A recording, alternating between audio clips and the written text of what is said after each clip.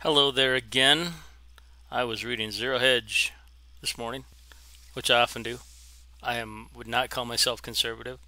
I would call myself libertarian, but that's beside the point. So I found this article mapping the world's longest nonstop flights. Over the weekend, Qantas conducted a research flight, Qantas never crashed, to test human limits on ultra long-haul commercial services.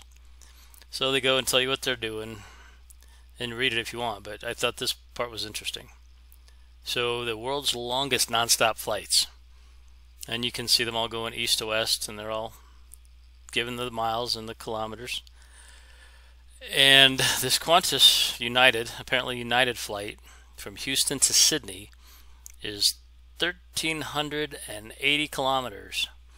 And so if you're not on the metric system and you're still in the imperial system, that's 8,574 miles, which is a long, long way. So then I got to thinking about that.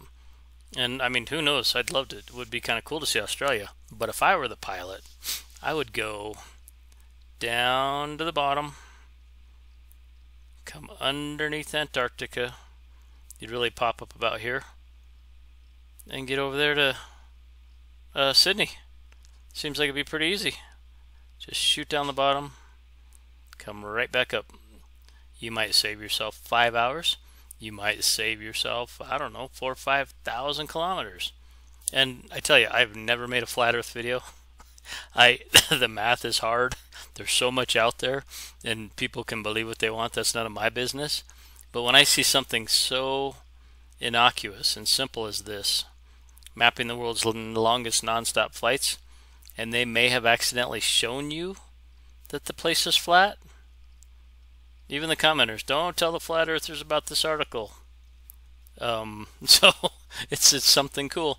Take a look, comment if you want, and I will see you again. Thanks a lot.